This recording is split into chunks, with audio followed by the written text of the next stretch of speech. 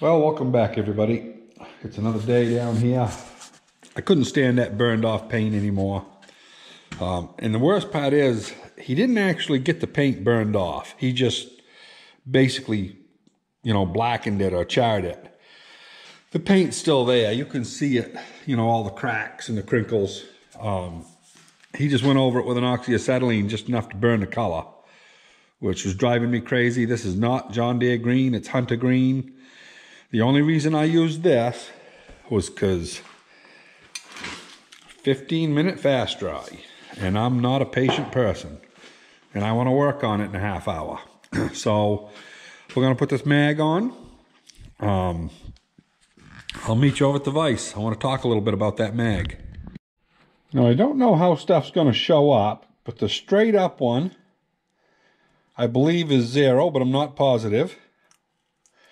And you can see that the one right here by my finger on the lower disc has been moved to the left, advanced, about maybe 14 degrees. So that right there is what this tractor will run on for timing, whatever you set this for. What it is when you use the impulse to start a tractor, that impulse locks up the shaft, holds it, doesn't let it fire until you get to top dead center, and then it trips, and the energy of the spring is what flips it around. And if you go by, like somebody, and I don't remember now who it was I was talking to, they were going by till it tripped, then backing up and using a ohm meter or a test light. I think it was an ohm meter, it had to have been, because there's no battery on most of these. And they were coming up, and when they were getting the points to break, they were breaking them at top dead center and then running them like that. Well, the impulse now is starting 15 degrees late, and they're running at top dead center, which they should be running 15 before. So anyway, you want to trust your mag guy, whoever rebuilt this. I don't know who he was, but it looks like it was a rebuilt mag. It's all been sprayed with some type of a clear lacquer or something.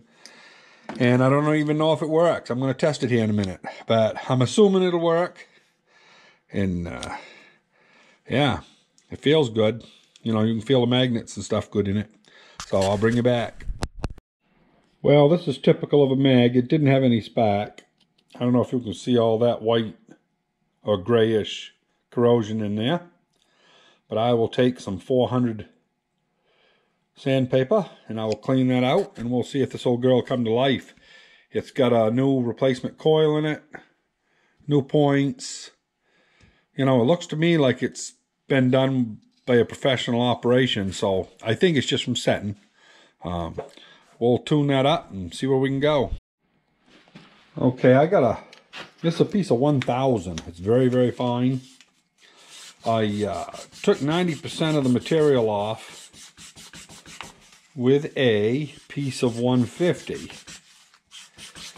And we'll just work this back through. And then what I'm going to do, I found this pretty important actually, and it don't have to be a dollar bill, but you should always put some type of paper in here. Just any paper will do. But, all the big shots at the engine shows, they always pull out 100, and run 100 between the points. But I'm too damn cheap to put 100 between the points. But anyway, that should now have spark if we got all the corrosion off. Let's take a look here. Let me get that screwdriver. We'll get you off your tripod. See here what it looks like now. Yeah, I don't know if that'll focus or not. Sometimes up close it's hard to see, but take my word for it. It's pretty shiny. We're going to see if it'll work. Well, we still got window light here, but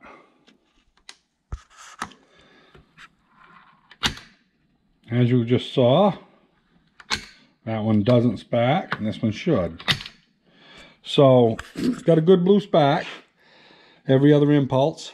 So, this one right here is the one that should go to your left-hand cylinder, the top one. Doesn't really matter, though. It'll run fine either way, because they chase each other. But, we'll hook this one up, and this has 2 sparks that don't amount to anything on every revolution, you know. So, yeah, like I say, it'll work either way.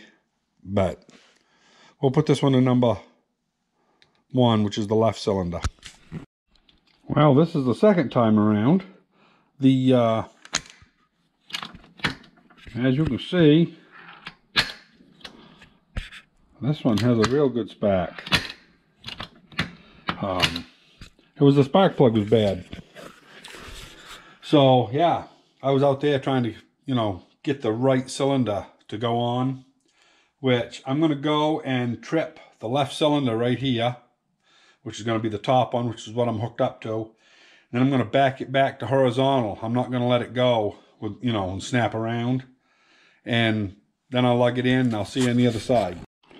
Now I went by and tripped it and kept right a hold of it, and then I just backed it up level. Now we're going to put that on just the way it is. Of course, I ain't got my bolts ready. See if I can get this bolt started. There we go. Okay.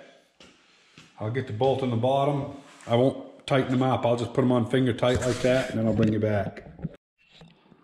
Okay, I got this on. It is not tight by any stretch of the imagination. It's just on there.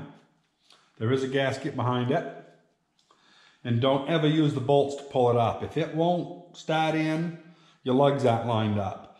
Had a fella tell me not too awful long ago that he broke one of these because he thought that it was just a snug fit, and he kept tightening until finally he broke a lug.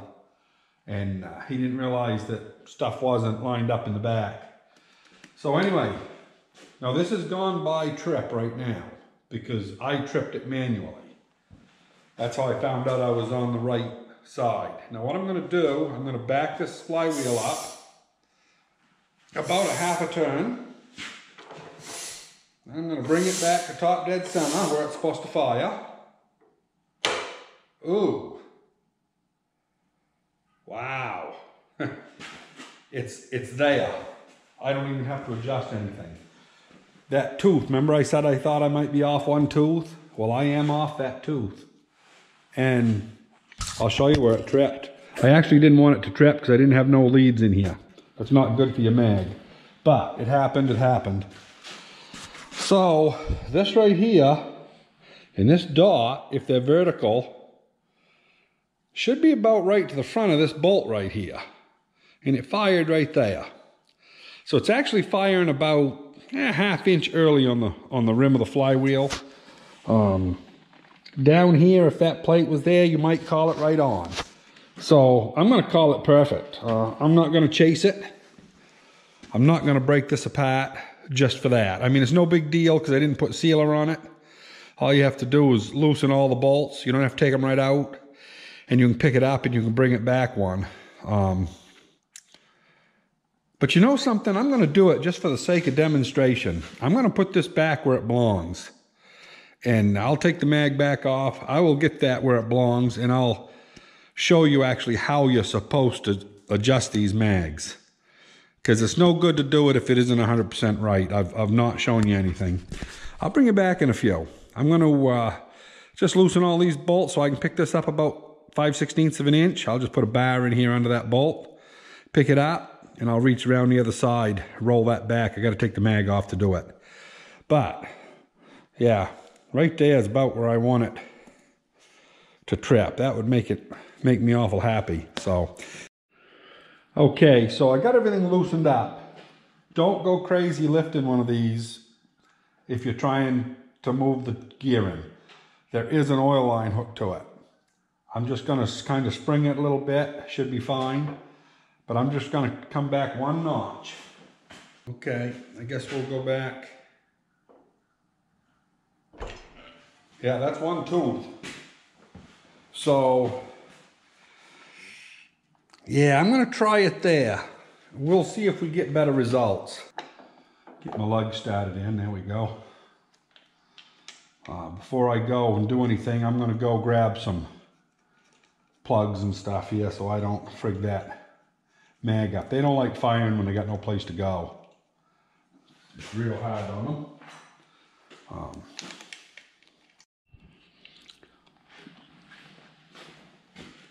Now, what I did was after I put this back on, once I got this close to horizontal, like I said, it wasn't right either way, but we'll see which way it's closer. I may put it back where it was. It depends how this times. It's not all the way ahead right now, but it didn't have to be. But I've preloaded the spring by backing the main flywheel up. And now we should be able to go till it clicks. Right there. And we still have travel left. So we're gonna run it right in that spot. You wanna have travel both sides. That's your main thing.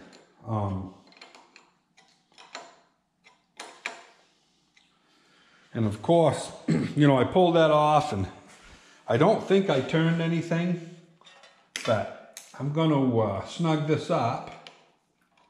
I'll back it up and impulse it again, actually watching the plug. And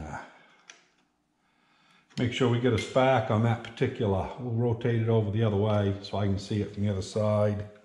Reground this leg here. Like I say, it's very important to keep this stuff grounded.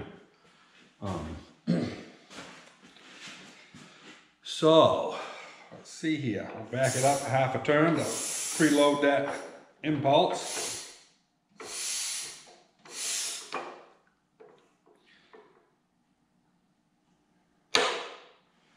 Man, that is so close. So it's going off right where it should be. I wasn't watching the electrode though. Too many things to watch. Yep, we're on the right. We're timed right. So that's all there is to it. As you can see, I've still got slot over here. I'm almost in the middle of the slot, which is where I should be. So yeah, these plugs that's in this thing are junk. I was getting intermittent sparking and not a very good one. I went and got one of these, you know, new old stock jobs there that was in the other room. Man, they light right up. So my timing is all straightened out now. The mag works fine.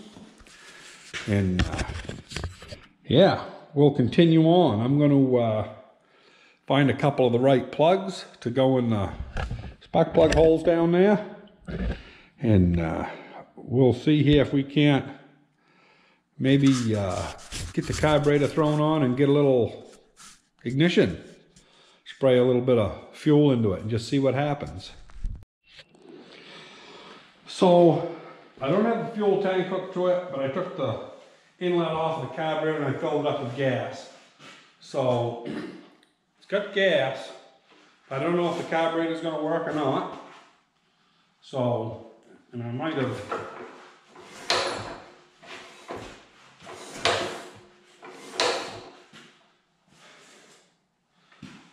I'll see what that does.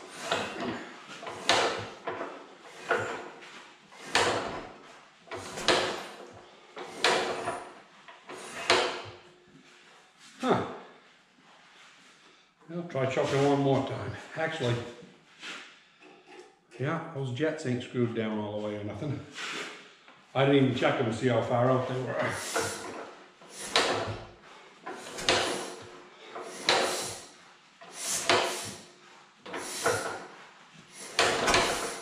Wow.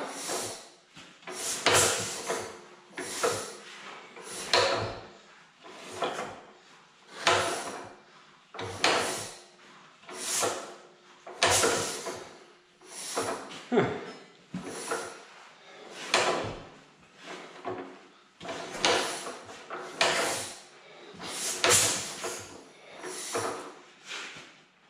Well, Let's open this pit guard. Make it a little easier. That one works wrong for most of them.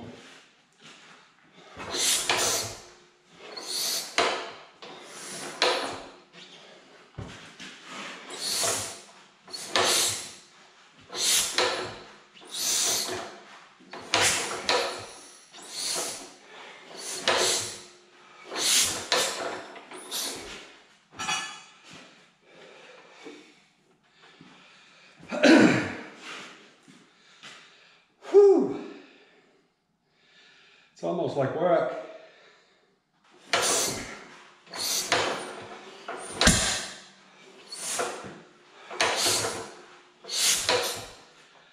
Yeah, to hell with it. I would say there's some rust in the head on the valves, because when it just fired, I had a bunch of smoke come out the carburetor. So, you know, it's one of those things. But I'm gonna put the starter onto it, find me a battery. We'll see if we can't make something go that way. So I'll bring you back in a little while.